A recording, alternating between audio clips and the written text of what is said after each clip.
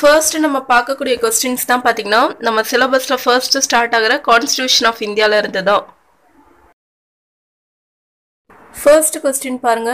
The Constitution of India was set up according to the proposals of இந்திய அரசியலமைப்பு சட்டம் யார் திட்ட அறிக்கையின்படி அமைக்கப்பட்டது?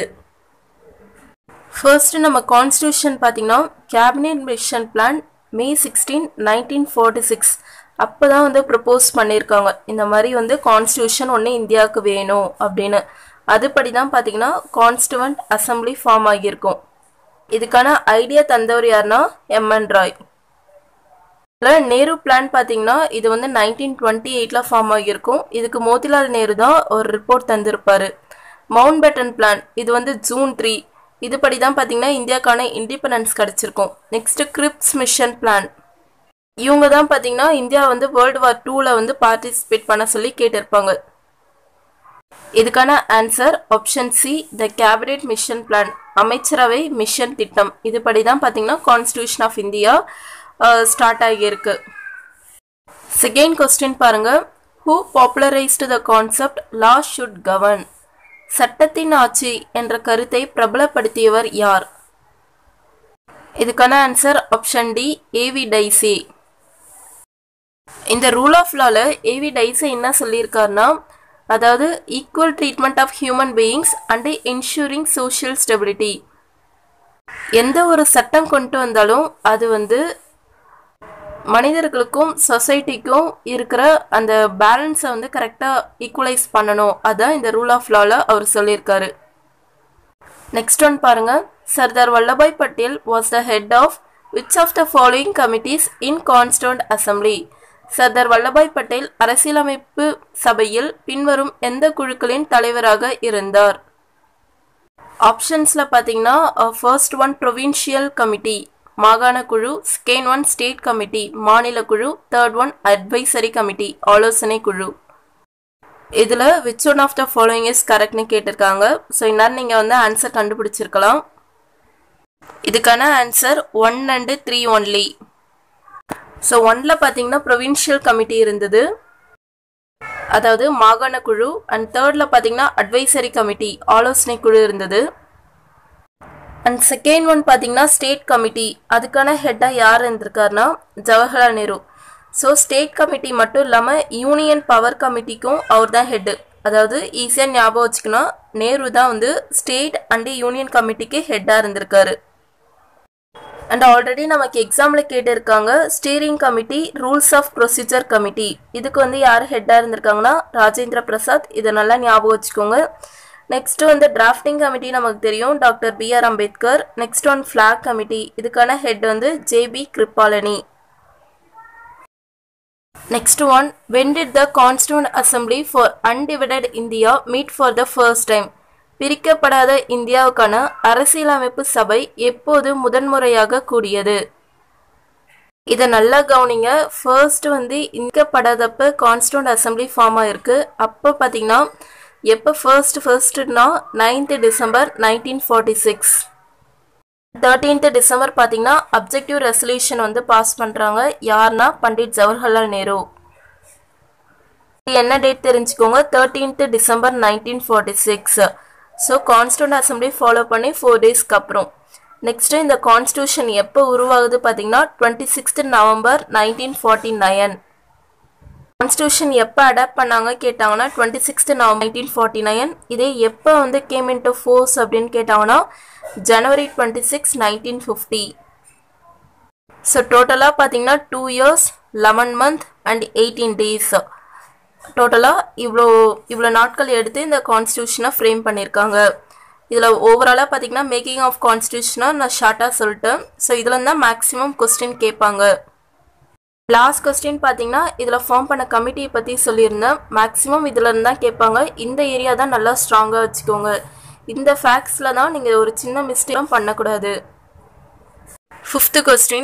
The Constituent Assembly set up under the Cabinet Mission Plan had a strength of அமைச்சரவை தூதுக்குழு திட்டத்தின் கீழ் அரசியலமைப்பு சபை அமைப்பு எத்தனை உறுப்பினர்களின் பலம் கொண்டிருந்தது? டோட்டலாக பார்த்தீங்கன்னா 389 மெம்பர்ஸ் இருந்திருக்காங்க. அதில் வந்து 296 மெம்பர்ஸ் வந்து பிரிட்டிஷ் இந்தியாவில் இந்த மாகாணத்துலேருந்து வந்திருக்காங்க. மீதி 93 மெம்பர்ஸ் யாருன்னா இந்த பிரின்ஸ்லி ஸ்டேட்ஸ், அதாவது மன்னர்கள் ஆட்சி செய்த இடத்துல இருந்து 93 பேர் வந்திருக்காங்க. 296 பேர் வந்து இந்த மாகாண அதாவது ப்ராவின்ஷியல் அசம்பிளிலேருந்து வந்திருக்காங்க. ஃபர்ஸ்ட் மாடல் கொஸ்டின் பேப்பர் 2020ல் என்ன கேட்டிருக்காங்கன்னு பார்க்கலாம். இந்த டாப்பிக்லேருந்து why do we need constitution. Next ஸ்லைடில் தமிழும் இருக்குது. ஃபர்ஸ்ட் இங்கிலீஷில் படிச்சிடலாம். First to restrict the exercise of power by the modern state. Second one to get membership in the UNO. Third one to check the tyranny of majoritarianism. நமக்கு ஏன் அரசியலமைப்பு சட்டம் என்ற ஒன்று தேவைப்படுகிறது? நவீன அரசின் அதிகார வரம்புகளை கட்டுக்குள் வைக்க. செகண்ட் ஒன் ஐக்கிய நாடுகள் அவையில் உறுப்பினராக. தேர்டு பெரும்பான்மைவாதத்தின் கொடுங்கோன்மையை தடுக்க. இப்போ இதில் வந்து பார்த்தீங்கன்னா பெரும்பான்மைவாதம் அப்படின்னா என்னன்னா, இப்போ வந்து ஸ்டார்டிங்கில் நமக்குன்னு ஒரு டிசைடிங்கான ஒரு கான்ஸ்டியூஷனே இல்லாமல் இருந்தப்போ பிரிட்டிஷோட ஆதிக்கம் வந்து நிறையா இருந்தது. அவங்க முடிவுப்படி தான் எல்லாமே வந்து எக்ஸிக்யூட் பண்ணுவாங்க. அதுக்கப்புறம் ஸ்டெப் பை ஸ்டெப்பாக நம்ம ஒவ்வொரு இதுலையுமே ஒவ்வொரு விஷயத்தை கேட்க ஆரம்பித்தோம். அதன்படி நமக்கும் ஒவ்வொரு விஷயம் வந்து கிடைக்க ஆரம்பிச்சுது. நமக்குன்னு ஒரு கான்ஸ்டியூஷன் வேணும், ஊனாக வேணும். ஏன்னா அவங்கள்ட்டே நம்ம ஒவ்வொரு விஷயமும் கேட்டு வாங்க ஒரு 10 years கேப் இருந்தது. ஸோ இது எல்லாமே சேர்ந்து நமக்குன்னு ஒன்று வேணுன்றதான் இந்தியன் கான்ஸ்டியூஷனோட கான்செப்ட். அதனுடைய மெயின் இது என்னன்னு பார்த்தீங்கன்னா, யாரோடைய ஆதிக்கமும் இல்லாமல் பொதுவானதாக மக்களுக்கானதாக இருக்கணுன்றது தான். அதர்வைஸ் செகண்ட் பாயிண்ட்டு கண்டிப்பாக வந்து UNOவில் ரெகக்னைஸ் பண்ணப்படணும் அதுதான் கிடையாது. ஃபர்ஸ்ட் பாயிண்டில் வந்து ஒரு கவர்மெண்ட்டை வந்து கண்ட்ரோலில் வைக்கிறதுக்குன்னு சொல்லியிருக்காங்க. ஸோ கவர்மெண்ட்டை வந்து இங்கே கண்ட்ரோல் பண்ண முடியாது. ஏன்னா கவர்மெண்ட் கண்ட்ரோலாக இருந்துச்சுன்னா ஃப்ரீடமாக அவங்களால எதுவும் பண்ண முடியாது. அதே சமயத்தில் கவர்மெண்ட்டு தான் உச்ச வரம்பு, அந்த ஒரு நிலைமையும் இருக்கக்கூடாதுன்றதுக்கு தான் கான்ஸ்டியூஷன். அதன்படி பார்த்தா ஆப்ஷன் டி தேர்ட் மட்டும்தான் இதில் வந்து கரெக்டு. இதெல்லாம் வந்து கொஞ்சம் நம்ம கான்ஸ்டியூஷனோட சிறப்பு அம்சங்கள்னு ஒரு டாபிக் இருக்குது, சாலியன்ட் ஃபீச்சர்ஸ். அதெல்லாம் நீங்கள் படிக்க வரும்போது இன்னும் நல்லா கிளாரிட்டி கிடைக்கும் உங்களுக்கு. Next archaeological officer. இது 2020ோட question paper. Indian constitution was adapted and இந்திய அரசியலமைப்பு ஏற்றுக்கொள்ளப்பட்ட அதாவது டேட்டு மந்த்து அண்ட் இயர் கேட்டிருக்காங்க. இது வந்து ஓரளவுக்கு கான்ஸ்டியூஷன் நல்லா படித்தவங்க எல்லாராலையும் ஆன்சர் பண்ண முடியும். இங்கே வந்து பாருங்கள் 26/1949 காமனாக இருக்குது, மந்த்து மட்டும் தான் டிஃபர் பண்ணுறாங்க. ஸோ நல்லா படிச்சிருந்தீங்கன்னா கண்டிப்பாக இதுக்கு வந்து ஆன்சர் பண்ணலாம். November month. இங்கே நம்ம கான்ஸ்டியூஷன் ரிலேட்டடாக சில பேசிக் பாயிண்ட்ஸ் தான் தெரிஞ்சுக்கோங்க.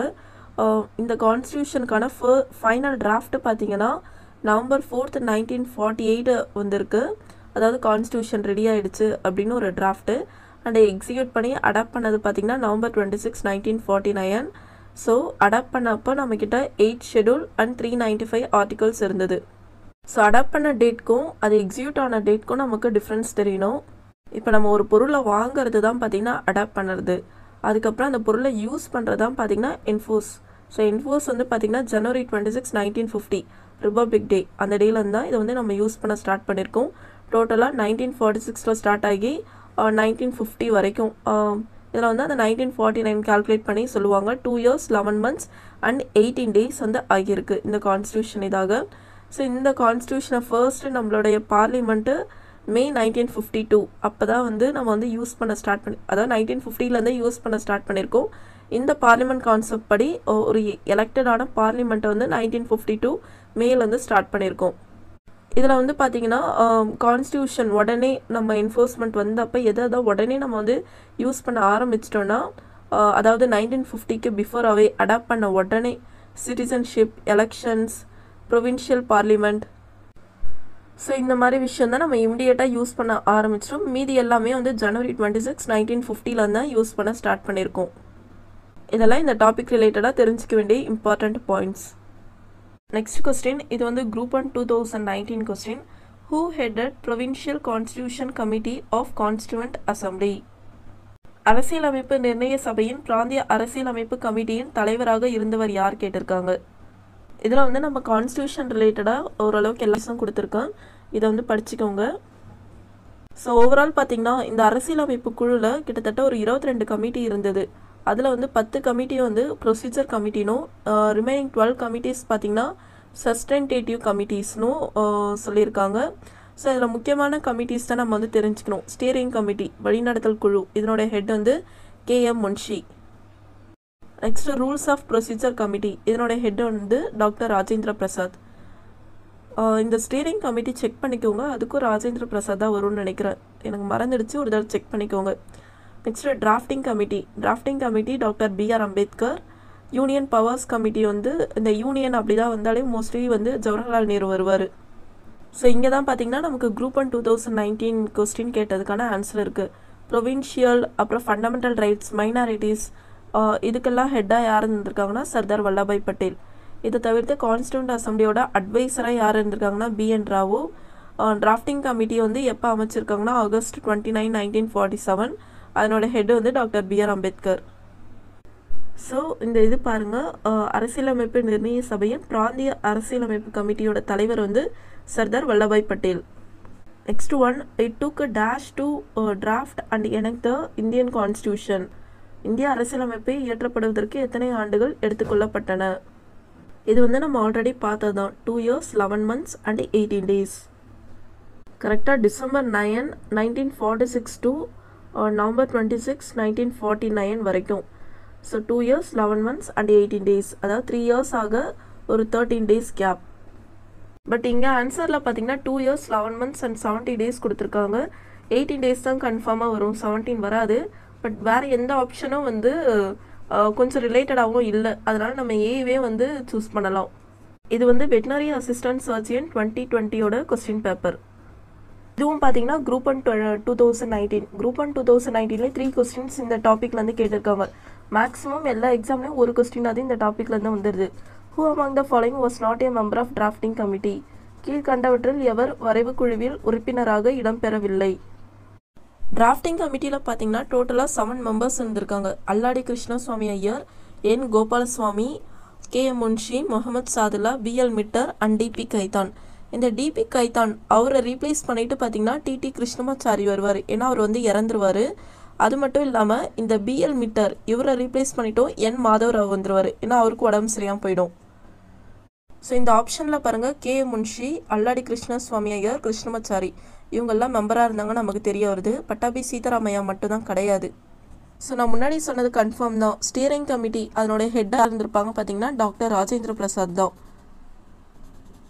நெக்ஸ்ட்டு இதுவும் குரூப் 1 prelims 2019 தான்.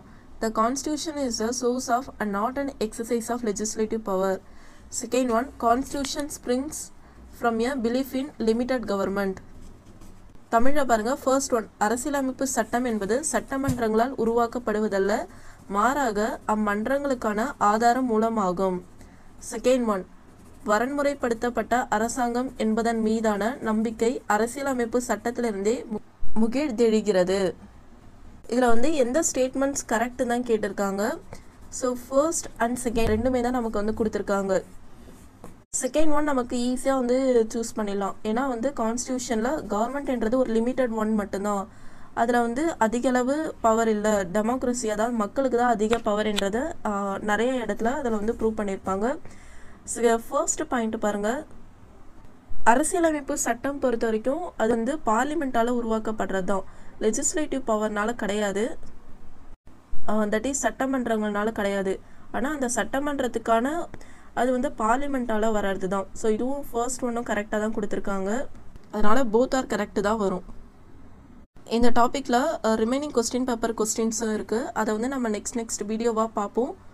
ஸோ பாலிட்டியில் ப்ரீவியஸாகவே நான் நிறைய கொஸ்டின்ஸ் டிஸ்கஸ் பண்ணியிருக்கேன். இருந்தாலும் நீங்கள் வந்து ஒவ்வொரு டாபிக் படித்த உடனே இந்த டாப்பிக்கு என்னென்ன கேட்டிருக்காங்க தெரிஞ்சுக்கணுன்றதுக்காக இந்த மாதிரி ஸ்பெசிஃபிக்காக ஒவ்வொரு டாபிக் வைஸ் வந்து நான் எடுத்து அப்லோட் பண்ணுறேன். நீங்கள் அதை வந்து ஒவ்வொரு டாபிக் முடித்தோடனே நீங்கள் எந்த அளவுக்கு ப்ரிப்பரேஷன் இருக்கீங்க, அதாவது டிஎன்பிஎஸ்சி கேட்குற ஸ்டாண்டர்ட் படிச்சிருக்கீங்களா, அதெல்லாம் தெரிஞ்சுக்கிறதுக்காக இந்த அனலைசிஸ் பாருங்கள்.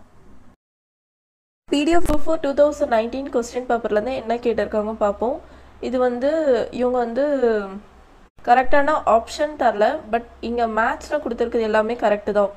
இப்போ first session of constituent assembly இது வந்து பார்த்திங்கன்னா 9th December 1946. Date on which drafting committee was setup இது 29th August 1947. First sitting of Rajya Sabha 13th May 1952. Dissolution of the first Lok Sabha 4th April 1957. இந்த டேட் தான் பார்த்துக்கோங்க. இது தமிழ்லேயே நான் கொடுத்துருக்கேன், PDFல இருக்கும், இதையும் ஒரு தடவை பார்த்துக்கோங்க. நான் எப்போவும் சொல்கிறதான், ஒரு டாபிக் படித்தா நம்ம அது ரிலேட்டடாக இருக்கிற எக்ஸ்ட்ரா பாயிண்ட்ஸும் படிச்சுக்கணும். இப்போ வந்து ஃபர்ஸ்ட் மீட்டிங் December 9, 1946. இதில் வந்து முஸ்லீம் லீக் வந்து கலந்துக்கவே இல்லை. அந்த மீட்டிங்கில் வந்து பார்த்திங்கன்னா 211 மெம்பர்ஸ் வந்து அட்டென்ட் பண்ணியிருக்காங்க. அப்போ வந்து கொஞ்ச நாள் பிரசிடெண்ட்டாக யார் இருந்திருக்காங்கன்னா டாக்டர் சச்சிதானந்த சின்ஹா. அதுக்கப்புறம் 2 டேஸ்லேயே பார்த்திங்கன்னா இதுக்கான நிரந்தர ஹெட்டு வந்து சூஸ் பண்ணியிருக்காங்க doctor Rajendra Prasad. And vice பிரசிடெண்ட்டாக வந்து HG முகர்ஜி இருந்திருக்காரு. இதுக்கான அட்வைஸராக BN ராவா இருந்திருக்காரு. நெக்ஸ்ட் December 13, 1946 தான் பார்த்தீங்கன்னா அப்ஜெக்டிவ் ரெசல்யூஷன்ன்றதை ஜவஹர்லால் நேரு பாஸ் பண்ணியிருக்காரு. ஸோ 9, 11 and 13 இந்த டாப்பிக்கோட பார்ட் அண்ட் டிஸ்கஷன் இருக்கும். நான் அதிலே வந்து இந்த பாயிண்ட்ஸ் எல்லாம் நான் கொடுத்துருந்தேன். ஸோ August 29, 1947 டிராஃப்டிங் கமிட்டி, அதோட ஹெட் வந்து doctor BR Ambedkar. Next one பார்ப்போம். இது இப்போ ரீசெண்டாக நடந்த எக்ஸாம், அதாவது 2021 குரூப் 1 நடந்த எக்ஸாமோட கொஸ்டின் பேப்பர் இது. ஸோ இது வந்து நமக்கு ரீசெண்ட் ட்ரெண்டு எப்படி தான் கேட்டுட்டு இருக்காங்க, இந்த டாப்பிக்லேருந்து எப்படி கேட்குறாங்கன்றதை அண்டர்ஸ்டாண்ட் பண்ண ஹெல்ப்ஃபுல்லாக இருக்கும். இதில் வந்து ஒரு 4 ஸ்டேட்மெண்ட் கொடுத்துருக்காங்க. First one, the constitution of India establishes a parliamentary form of government. இந்திய அரசியலமைப்பு சட்டம் பாராளுமன்ற அரசாங்க முறையை நிறுவியுள்ளது. ஸோ நம்ம கான்ஸ்டியூஷனில் பார்ட் 5ல் பார்த்தீங்கன்னா இந்த பார்லிமெண்ட் ஃபுல்லாக வந்து பேசியிருப்பாங்க. பார்லிமெண்ட் என்றது லோக்சபா, ராஜ்யசபா, பிரசிடென்ட், இது மூணும் சேர்ந்ததான். இதை பற்றி நமக்கு நம்ம இந்தியன் கான்ஸ்டியூஷன் பார்ட் 5ல் பேசியிருக்காங்க. அதனால ஃபர்ஸ்ட் ஒன் கரெக்ட் தான். Second one, prime minister is the head of the government. பிரதமர் அரசாங்கத்தின் தலைவர் ஆவார். ஸோ பிரைம் மினிஸ்டர் தான் பார்த்தீங்கன்னா கவர்மெண்ட்டோட ரியல் ஹெட்டு. நாமினல் ஹெட்டு தான் வந்து பிரசிடென்ட். ஸோ தேர்ட் பாயிண்டில் பிரசிடென்ட் தான் ஹெட்டுன்னு கொடுத்துருக்காங்க. கண்டிப்பாக வந்து ஏதோ ஒன்று தான் கரெக்டு. ஸோ பிரைம் மினிஸ்டர் தான் ஹெட்டு, பிரசிடென்ட் வந்து நாமினல் ஹெட் தான். ஆனால் ஜென்ரலாக ஹெட்டுன்னு கொடுத்தாங்கன்னா அது பிரைம் மினிஸ்டர் தான். ஸோ தேர்ட் ஒன் கண்டிப்பாக ராங்னு நமக்கு தெரிஞ்சிடுச்சு. ஃபர்ஸ்ட்டும் செகண்டும் கரெக்டுனாலும் அது எந்த ஆப்ஷனும் கரெக்ட் இல்லைன்னு நம்ம தெரிஞ்சிடுச்சு. இருந்தாலும் ஃபோர்த் ஒன்ல என்ன கொடுத்துருக்காங்க பார்க்கலாம். Real executive powers rest with the president of India. Again ராங்காக தான் கொடுத்துருக்காங்க. இப்போ தான் நம்ம சொன்னோம் ரியல் ஹெட் வந்து பிரைம் மினிஸ்டர் தானே. ஸோ ஃபோர்த் ஒன் வந்து ராங் தான். குடியரசுத் தலைவர் உண்மையான செயலாட்சி அதிகாரம் கொண்டவர், இது வந்து ராங். அதனால் A option first and second only true. Next one, இதுவும் குரூப் 1 2021 கொஸ்டின் தான். By what name or names is our country mentioned in the Indian Constitution? இந்திய அரசியலமைப்பில் குறிப்பிடப்பட்டுள்ள இந்தியாவின் பெயர் யாது? நம்ம ஆர்டிகல் 1லே பார்த்தீங்கன்னா இந்தியா தட் இஸ் பாரத் அப்படி தான் சொல்லியிருப்பாங்க. ஸோ ஏல வந்து இந்தியா அண்ட் ஹிந்துஸ்தான், பியில் வந்து இந்தியா அண்ட் பாரத், சியில் வந்து பாரத், டியில் வந்து India Bharat Hindustan. So India and Bharat என்ற வேர்ட் தான் மென்ஷன் பண்ணியிருப்பாங்க. நம்ம ஆர்டிகல் 1ல பார்த்தீங்கன்னா India that is Bharat shall be a union of states, இந்த வேர்ட் தான் கொடுத்துருக்காங்க. த territory of India shawl consist of the territories of the states, the union territories and any territories that may be acquired in future. இதான் நம்ம article 1ல வந்து கொடுத்துருக்கிற வார்த்தை. இதை வந்து கரெக்டாக பார்த்துக்கோங்க. இதுவும் பார்த்தீங்கன்னா குரூப் 1 2021 கொஸ்டின் தான். ஸோ இதில் வந்து ப்ரீஆம்பிளை பற்றி யார் யார் என்னென்ன சொல்லியிருக்காங்க இதான் வந்து கொஸ்டின். ஏல பாருங்கள், பொலிட்டிக்கல் ஹாரோஸ்கோப், அரசியல் ஜாதகம் அப்படின்னு யார் சொல்லியிருக்காங்கன்னா KM முன்ஷி. KM முன்ஷி வந்து ப்ரீஆம்பில் பொலிட்டிக்கல் ஹாரோஸ்கோப் அப்படின்னு சொல்லியிருக்காரு. நெக்ஸ்ட் பியில் வந்து பாருங்கள், key note to the constitution. Key note to the constitution அப்படின்னு யார் சொல்லியிருக்காங்கன்னா அதாவது அரசியல் அமைப்பின் சாவி, Ernest Parker. Next one, soul of the constitution, இதை வந்து தாக்கூர்தர் பார்கவ். இதே வந்து ஃபண்டமெண்டல் ரைட்ஸ் சோல் சொன்னவர் தான் BR அம்பேத்கர். இந்த இடத்துல நிறைய பேர் confuse ஆகியிருப்பாங்க. So ப்ரீஆம்பில் soul of the constitution அப்படின்னு யார் சொல்லியிருக்காங்கன்னா தாக்கூர்தாஸ் பார்கவ், அரசியலமைப்பின் ஆன்மா. நெக்ஸ்ட்டு பேரடைஸ் ஆஃப் லாயர்ஸ், வழக்கறிஞர்களின் சொர்க்கம் அப்படின்னு யார் சொல்லியிருக்காங்கன்னா சர் ஐவர் ஜெனிக்ஸ். ஸோ இதுதான் நமக்கு ரொம்ப புதுசாக இருந்திருக்கும். அதனால் இதெல்லாம் கொஞ்சம் பார்த்துக்கோங்க. நம்ம புக்ஸில் வந்து நிறைய கோட்ஸ் தான் கான்ஸ்டியூஷன் ரிலேட்டடாக இருக்கும், அதெல்லாம் பார்த்துக்கோங்க. அண்ட் இந்தியன் எக்கனாமி புக்லேயும் நிறைய கோட்ஸ் தான் இருக்குது, அதையும் பார்த்துக்கோங்க. நெக்ஸ்ட் ஒன், அக்ரிகல்ச்சரல் ஆஃபீஸர் இன் தமிழ்நாடு அக்ரிகல்ச்சரல் எக்ஸ்டென்ஷன் சர்வீஸ் 2021. இந்த கொஸ்டின் பேப்பரில் இந்த டாப்பிக்லேருந்து என்ன கேட்டிருக்காங்க பார்ப்போம். First one, the doctrine of Eclipse is applied in relation to a pre constitutional law enacted before 26 January 1950.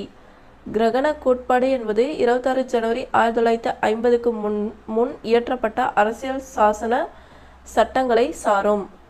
Second one, the act is eclipsed when the constitution came into force and a shallow follows on it because it is inconsistent with the constitution. அரசியல் சாசனம் வந்த பிறகு முன்னுள்ள சட்டங்களின் மீது ஒரு நிழற்படம் கிரகண கோட்பாட்டின் கீழ் வந்து விடுகின்றன, ஏனெனில் இது அரசியலமைப்பிற்கு ஒத்து போகாதது. Third one, all laws governed by Article 13 of 1 and 13 of 2 are pre-constitutional laws. விதி 13(1) மற்றும் 13(2) கீழ் உள்ள அனைத்து சட்டங்களும் அரசியல் சாசனத்திற்கு முன்பாகவே உள்ள சட்டங்களாகும். ஸோ நம்ம கான்ஸ்டியூஷனில் இந்த டாக்ட்ரின் ஆஃப் எக்லிப்ஸ்னு ஒன்று இருக்கு போல, அது வந்து இந்த 26th January 1950 கான்ஸ்டியூஷன் என்ஃபோர்ஸ் ஆகிறதுக்கு முன்னாடியே வந்து அதை வந்து எடுத்துக்கிட்டு இருந்திருக்காங்க போல. இது வந்து கான்ஸ்டியூஷனோட ஒரு இமேஜ், ஒரு ஃபோட்டோ எடுத்துக்கிட்டு இருக்கிற மாதிரி. அதாவது நம்ம கான்ஸ்டியூஷன் எப்படி 26th January 1950 அப்போ ஒரு ஆவணப்படம் மாதிரி ஒரு ஃபைல்குள்ளே வச்சுருக்காங்களோ அதோடைய ஒரு ஜெராக்ஸ் காப்பி மாதிரி தான் இந்த டாக்ட்ரின் ஆஃப் எக்லிப்ஸ்ன்றது முன்னாடி இருந்திருக்கு போல். ஸோ நம்ம அதை ஃபாலோ பண்ணி தான் வந்திருக்கோம், அதை ஃபாலோ பண்ணியிருக்கோம். ஆர்டிகல் 13 of 1, 13 of 2 இதை வந்து அந்த டாக்ட்ரின் ஆஃப் எக்லிப்ஸில் இருந்திருக்கு சொல்கிறாங்க. ஆனால் இதெல்லாம் வந்து 13 of 1, 13 of 2 இதெல்லாம் வந்து நம்ம கான்ஸ்டியூஷன் அமெண்ட்மெண்ட் பண்ணி தான் வந்து இந்த மாதிரி of 1, of 2 அப்படி தான் கொடுத்தாங்கன்னா அமெண்ட்மெண்ட் பண்ணி மேக்ஸிமம் அந்த மாதிரி இருக்கும். அமெண்ட்மெண்ட் அப்படி இல்லைனாலும் அதுக்கடுத்து அதில் எக்ஸ்ட்ரா அடிஷன் அந்த மாதிரி இதுதான் இருக்கும். ஸோ இது வந்து அந்த டாக்ட்ரின் ஆஃப் எக்லிப்ஸ், அதாவது நம்ம கான்ஸ்டியூஷனுக்கு முன்னாடியே வந்துடுச்சு சொல்லியிருக்காங்க. ஸோ இது வந்து ராங். இதில் வந்து ஃபர்ஸ்ட் அண்ட் செகண்ட் தான் கரெக்டாக கொடுத்துருக்காங்க. எனக்கும் இந்த கான்செப்ட் தெரியல, இங்கே தான் இது வந்து நான் புதுசாக லேர்ன் பண்ணிக்கிறேன். உங்களுக்கு இது தெரிஞ்சிருந்தால் ஓகே, தெரியலனா நீங்கள் வந்து லேர்ன் பண்ணிக்கோங்க. Next one, assistant agricultural officer in the Tamil Nadu agricultural extension subordinate service and assistant horticulture officer in the Tamil Nadu horticultural subordinate service 2021. So இது வந்து ஹார்டிகல்ச்சர் ப்ளஸ் அக்ரிகல்ச்சர் பேஸ்டாக ஒரு எக்ஸாம் நடந்திருக்கு.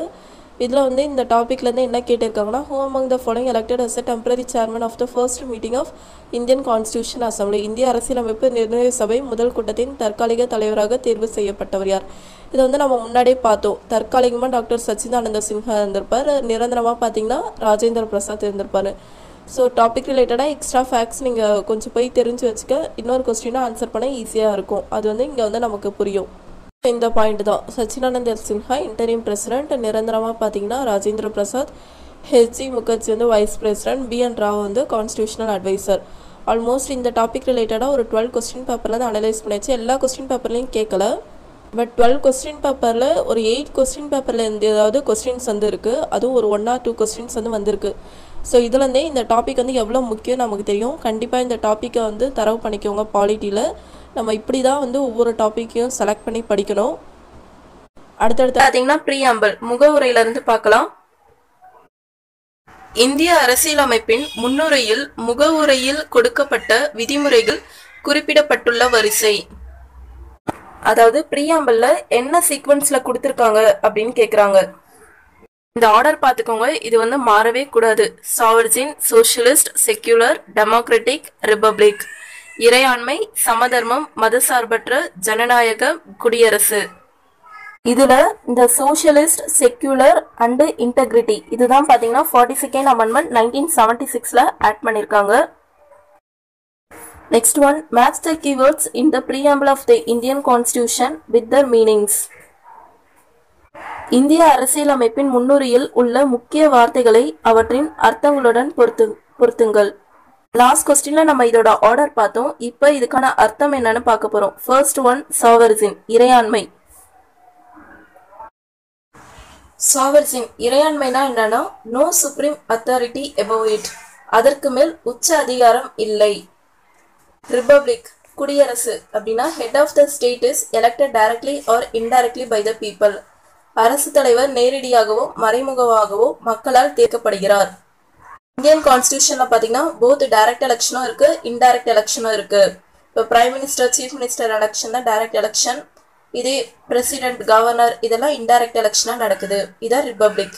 நெக்ஸ்ட் லிபர்ட்டி சுதந்திரம். Opportunities for the development of individual personalities, தனிப்பட்ட ஆளுமைகளின் வளர்ச்சிக்கான வாய்ப்புகள். இங்க பாத்தீங்கன்னா நமக்கு என்ன வேலை பிடிக்குதோ நம்ம வந்து அதை செய்யலாம், யாரோடைய கட்டாயமும் கிடையாது. அதுதான் பாத்தீங்கன்னா லிபர்ட்டி. நெக்ஸ்ட் ஒன், ஈக்வாலிட்டி சமத்துவம். No discrimination on the basis of colour, cost, sex, religion etcetera. நிறம், ஜாதி, பாலினம், மதம் போன்றவற்றின் அடிப்படையில் பாகுபாடு இல்லை. இதான் ஈக்வாலிட்டி. இதுக்கான ஆன்சர் என்னன்னா option A 4312.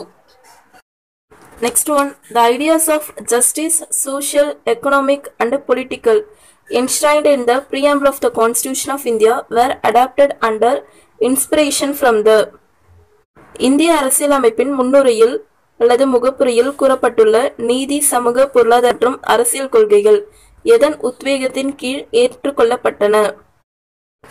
Justice, social, economical and political இதெல்லாம் பார்த்தீங்கன்னா ரஷ்யன் ரெவல்யூஷன், ரஷ்ய புரட்சியில சொல்லியிருக்காங்க. இதே பார்த்தீங்கன்னா லிபர்ட்டி, ஈக்குவாலிட்டி அண்ட் ஃப்ரெட்டர்னிட்டி இதை வந்து எந்த ரெவல்யூஷன்ல சொல்லியிருக்காங்கன்னா French revolution. Next one, twelve party system இன் இரட்டை கட்சி அமைப்பு என்பது எங்கெங்க இருக்குன்னு கேட்குறாங்க. India, America, Britain. Which one of the following is correct? So எந்தெந்த கண்ட்ரி பார்த்தீங்கன்னா அமெரிக்கா அண்ட் பிரிட்டன். இப்போ இந்தியாவில் தான் பார்த்தீங்கன்னா மல்டி பார்ட்டி இருக்கு, ஏகப்பட்ட கட்சிகள் இருக்கு. அதனால அமெரிக்கா அண்ட் பிரிட்டன் தான் ஆன்சர். 2 and 3 only. 2021 குரூப் 1ல பார்த்தீங்கன்னா இந்த கொஸ்டின் வந்து கேட்டிருக்காங்க. இது வந்து ப்ரீஆம்பிள் வந்து டைரக்டாக இல்லை, பட் நம்ம கான்செப்ட் புரிஞ்சுக்கிட்டா இந்த கொஸ்டினுக்கு ஈஸியாக ஆன்சர் பண்ணலாம். Which ideology threatens Indian unity? எந்த கருத்தியல் இந்திய ஒற்றுமையை அச்சுறுத்துகிறது? ஸோ இது வந்து பார்த்தீங்கன்னா டெமோக்ரஸி, சோஷியலிசம், கம்யூனிசம், மக்களாட்சி, சோஷியலிசம், பொது உடைமை இதெல்லாம் வந்து ஒரு கண்ட்ரிக்கு ஜென்ரலாக தேவையானது. இதில் வந்து ஒரு கண்ட்ரியோட ஒற்றுமையை வந்து குலைக்கிற மாதிரி எது இருக்கும் பார்த்தீங்கன்னா கம்யூனலிசம், வகுப்புவாதம். ப்ரீஆம்பிளில் செக்யூலரிசம் பற்றி பேசியிருப்பாங்க. செக்யூலரிசம்னா மதசார்பற்ற. இந்தியா வந்து ஒரு மதசார்பற்ற நாடு. ஸோ அதுக்கு ஆப்போசிட்டாக எது இருக்கும் பார்த்தீங்கன்னா கம்யூனலிசம், வகுப்புவாதம். ஸ்டேட் வைஸ் பார்த்தா இந்த கம்யூனலிசம் ப்ராப்ளம் எல்லாமே இருந்துகிட்டு தான் இருக்குது. பட் ஓவராலாக இந்தியாவை பொறுத்த வரைக்கும் இந்த மதத்தை சார்ந்தது, இந்த இனத்தை சார்ந்தது அந்த மாதிரி எதுவுமே இல்லை. ஸோ அதான் இந்திய யூனிட்டியை குலைக்கிற மாதிரி எது இருக்குது பார்த்தீங்கன்னா கம்யூனலிசம். நெக்ஸ்ட் இதுவும் குரூப் 1 2021 கொஸ்டின் பேப்பர்லேருந்து எடுத்தது தான். Regarding the word fraternity in the preamble of the constitution, choose the correct statement. Regarding the word fraternity in the preamble of the Indian Constitution, choose the correct statements. So நம்ம Indian கான்ஸ்டியூஷனில் ஃப்ரெட்டர்னிட்டின்ற word இருக்குது. அது என்ன சொல்லுதுன்னு நம்ம தெரிஞ்சுக்கலாம். First ஃப்ராட்டர்னிட்டினா assuring the dignity of the individual and the unity and the integrity of the nation. தனி மனிதனின் கௌரவத்தையும் தேசத்தின் ஒற்றுமையையும் ஒருமைப்பாட்டையும் உறுதிப்படுத்தும் சுதந்திரம், இதான் fraternity. So ஃப்ராட்டர்னிட்டினா independence and unity. இதில் வந்து ஏ ஆப்ஷன் பாருங்கள், it leaves no room for regionalism, and be it leaves room for communalism, see it leaves no room for casteism. So எது வந்து கரெக்ட் தான் கேட்டிருக்காங்க. கண்டிப்பாக வந்து ஃப்ராட்டர்னிட்டினா ஒற்றுமையை வந்து சொல்லுது. கண்டிப்பாக ரீஜனலிசம், கேஸ்டிசம் இதுக்கு வந்து இடமே இல்லை, அதான் ஏ அண்ட் சி ஆப்ஷன். ஆனால் பியில் வந்து உண்டு அப்படின்னு சொல்லியிருக்காங்க கம்யூனலிசம்க்கு. கண்டிப்பாக அதுவும் கிடையாது தான். ஃப்ராட்டர்னிட்டினா தமிழ் என்னன்னா சகோதரத்துவம். ஸோ பிராந்தியவாதத்திற்கு இடமளிக்காது, ஜாதியவாதத்திற்கு இடமளிக்காது, வகுப்புவாதத்திற்கு இடமளிக்கும். பி வந்து ராங், வகுப்புவாதத்திற்கும் இடமளிக்காது தான். அதனால் ஆப்ஷன் ஏ அண்ட் சி தான் கரெக்டு. நெக்ஸ்ட் ஒன், இது வந்து மாடல் கொஸ்டின் பேப்பர் 2020 டிஎன்பிஎஸ்சிலேருந்து வெளியிட்ட model question paper. The idea of secularism இந்த இந்தியன் கான்ஸ்டியூஷன் ப்ரிவென்ஸ். இந்திய அரசியலமைப்பு சட்டத்தில் குறிப்பிடப்பட்டுள்ள மதசார்பின்மை எனும் கருத்தாக்கம் கீழ்கண்டவற்றில் எவற்றை தடுக்கிறது? First one, domination of one religion over others. ஒரு மதம் மற்ற மதங்களின் மேல் ஆதிக்கம் செலுத்துவதை கண்டிப்பாக வந்து ரிலீஜியன் வைஸ் வந்து தடுக்குது. Next, domination of some members on other members of the same religion. ஒரே மதத்திற்குள் சிலர் மற்றவர்கள் மீது ஆதிக்கம் செலுத்துவதை கண்டிப்பாக எப்படி இருந்தாலும் ஒரு மதம் மற்றவங்க மதமால் இல்லை ஒரு மதத்துக்குள்ளே அந்த ஆதிக்கம் இது எல்லாத்தையுமே வந்து செக்யூலரிசம் என்றது தடுக்குது. Third one, enforcement of any particular religion by the state. அரசு ஒரு குறிப்பிட்ட மதத்தை வலிந்து நடைமுறைப்படுத்துவதை. ஸோ கவர்மெண்ட் பொறுத்த வரைக்கும் அவங்களுக்கு இந்த ரிலிஜியன் தான் ஃபாலோ பண்ணணும் அப்படி தான் எதுவுமே கிடையாது. அதனால தேர்ட் ஒன்னும் ராங். அதாவது ராங் மீன்ஸ் ப்ரிவென்ட் பண்ணுது செக்யூலரிசம் என்றது. இதெல்லாம் ஓரளவுக்கு அந்த கான்செப்ட் நமக்கு தெரிஞ்சிருந்தாலே போதும். ஸோ இதுக்கு தான் வந்து நம்ம ஈஸியாக ஆன்சர் பண்ணலாம். அதனால் இதில் வந்து ஆப்ஷன் டி 1, 2 and 3 மூணுமே வந்து ப்ரிவென்ட் பண்ணுது செக்யூலரிசம்ன்றது. நெக்ஸ்ட்டு ஃபோர்த்து கொஸ்டின், இது வந்து group 1 2019 question paper. The sequence in which the given terms are mentioned in the preamble to the Constitution of India is. அரசியலமைப்பின் முகவுரையில் குறிப்பிடப்பட்டுள்ள கொள்கையின் சரியான வரிசை. ஸோ நம்ம ப்ரீஆம்பிளில் இப்படி தான் வந்து டாக்குமெண்ட் இருக்கும். We the people of India having solemnly resolved to constitute of India into a sovereign, socialist, secular, democratic republic and to secure to all its citizens. இந்தியாவின் மக்கள் இந்தியாவை ஒரு இறையாண்மை, சோஷியலிச, மதசார்பற்ற ஜனநாயக குடியரசாக மாற்றுவதற்கும் அதன் அனைத்து குடிமக்களுக்கும் பாதுகாப்பிற்கும் நாங்கள் உறுதியாக தீர்மானிக்கிறோம், அதாவது உறுதியளிக்கிறோம். ஸோ இந்த ஆர்டர் வந்து ரொம்ப முக்கியம். சாவர்ஜின், socialist, secular, democratic and republic. First 3 years வரும், அதுக்கப்புறம் டிஆர்ன்றது வரும். அதுக்கடுத்து பார்த்திங்கன்னா இந்த 4 வார்த்தை வந்து ரொம்ப முக்கியம். Justice, liberty, equality and fraternity.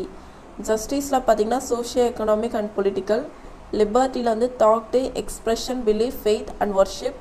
ஈக்வாலிட்டியில் வந்து பார்த்திங்கன்னா opportunity and promote among them all. ஃப்ரெட்டர்னிட்டியில் dignity of individual and unity and integrity of nation. So இந்த 4 வார்த்தைக்குள்ளே இந்த வார்த்தைகள் முக்கியம். ஸோ இதெல்லாம் சொல்லிவிட்டு லாஸ்ட்டாக இன் அவர் constituent assembly this 26th day of November 1949 do hereby adapt, enact and give to ourselves this constitution. So இதான் நம்ம ப்ரீஆம்பிளில் வந்து கொடுத்துருக்கிற ஃபார்மேட். இப்போ நமக்கு வந்து இதனுடைய ஆர்டர் வந்து தெரிஞ்சிடுச்சு. A option சாவர்ஜின், socialist, secular, democratic and republic.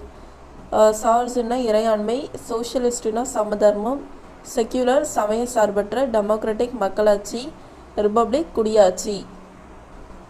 இந்த ஆர்டர் வந்து தெரிஞ்சுக்கோங்க, இதை வந்து கொஞ்சம் கூட மாற்றிக்க கூடாது. நெக்ஸ்ட் ஒன், இதுவும் குரூப் 1 2019 தான். The word socialist and secular were added to the preamble of Indian constitution by.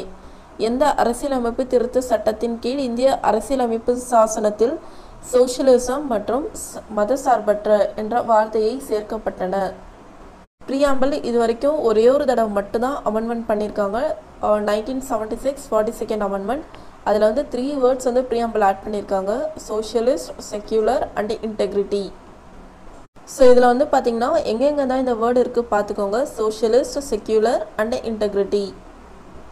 இது வந்து 42nd அமெண்ட்மெண்ட் 1976. இதில் வந்து இன்டெகிரிட்டி சொல்லலை, ஆனால் இன்டெகிரிட்டியும் இந்த அமெண்ட்மெண்ட் மூலமாக தான் ஆட் பண்ணியிருக்காங்க. Next 6th question. இது வந்து executive officer 2019. Who initiated the preamble objective resolution. முகவுரையின் நோக்க தீர்மானத்தை யார் கொண்டு வந்தது? இது வந்து ஆன்சர் பார்த்திங்கன்னா ஜவஹர்லால் நேரு. ஸோ ப்ரீஆம்பிள்ன்றது பார்த்திங்கன்னா இன்ட்ரடக்ஷன் டு த கான்ஸ்டியூஷன். எப்படி ஒரு புக்கில் வந்து ஒரு இண்டெக்ஸ் இருக்கிற மாதிரி அந்த ப்ரீஃபேஸ்னு கொடுத்துருப்பாங்க, அதே மாதிரி கான்ஸ்டியூஷனுக்கான ப்ரீஆம்பிள் பார்த்திங்கன்னா, அதாவது இன்ட்ரடக்ஷன் பார்த்திங்கன்னா ப்ரீஆம்பிள் தான். ஸோ இதுக்கான நோக்கம் இதுதான் அப்படின்னு யார் பாஸ் பண்ணியிருக்காங்க பார்த்திங்கன்னா Jawaharlal Nehru. என்றைக்குன்னா December 13, 1946. So December 9, 1946 தான் கான்ஸ்டியூஷன் ஃபர்ஸ்ட் அசம்பிளியே ஃபார்ம் ஆகிருக்கும். அப்புறம் December 11 அன்றைக்கி ராஜேந்திர பிரசாத்தை நிரந்தர உறுப்பினராக சூஸ் பண்ணாங்க. December 13, ஸோ 2 நாள் கழிச்சு நடந்திருக்கு. 13 இதுக்கான அப்ஜெக்டிவ் அவர் பாஸ் பண்ணி அண்ட் அடாப்ட் பண்ணது எப்போ பார்த்தீங்கன்னா 1947 January 22. ஸோ இது வந்து ரொம்ப முக்கியம். இங்கே வந்து ஒரு லிட்டில் கன்ஃபியூஷன் உங்களுக்கு வரும். ஸோ இந்த அடாப்ஷன் பார்த்திங்கன்னா இந்த அப்ஜெக்டிவ் ரெசல்யூஷன் தான் January 22, 1947 அடாப்ட் பண்ணியிருக்காங்க. ஆனால் ஓவரால் ப்ரீஆம்பிளே பார்த்திங்கன்னா November 26, 1949 தான் நம்ம வந்து அடாப்ட் பண்ணி எனக்ட் பண்ணியிருக்கோம். ஸோ இங்கே வந்து உங்களுக்கு எந்த டவுட்ஸும் வரக்கூடாது.